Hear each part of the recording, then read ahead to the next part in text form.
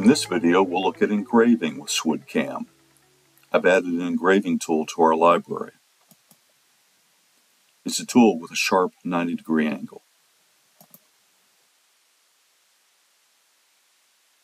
You can engrave sketched text that uses TrueType fonts, or any sketch that consists of sketched entities. The sketch you see on this part uses the SOLIDWORKS single-line font and has been dissolved, which is excellent for engraving part numbers into a piece of wood.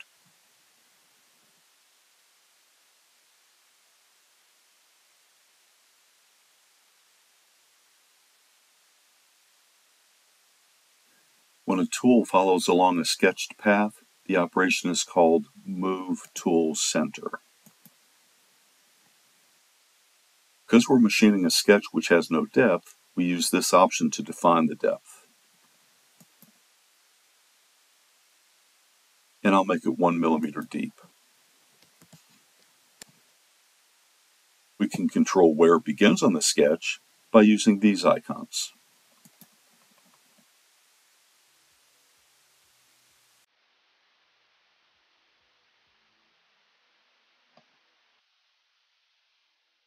Here's the simulation.